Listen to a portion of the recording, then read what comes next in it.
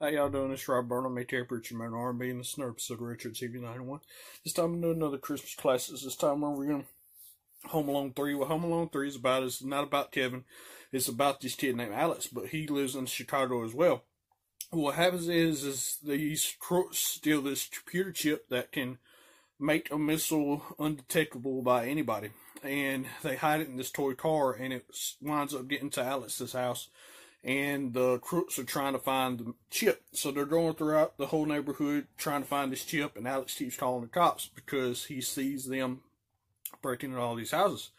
Well, the cops don't believe him, and his parents don't believe him. He's home alone with the chicken pots, and the crooks track down the chip to Alex's house. Well, Alex has to set all these booby traps, like any Home Alone movie, to stop the bad guys, and he winds up stopping them. And at the end, during the middle of the movie, he calls the Air Force, and they get in contact with the people who made the chip or whatever. And at the end of the movie, Alex is able to stop the crooks and get them arrested, and he also gets a reward for helping find this chip or whatever. And that's all that really happened on Home Alone 3. If y'all ever watched Home Alone 3, what'd y'all like about it?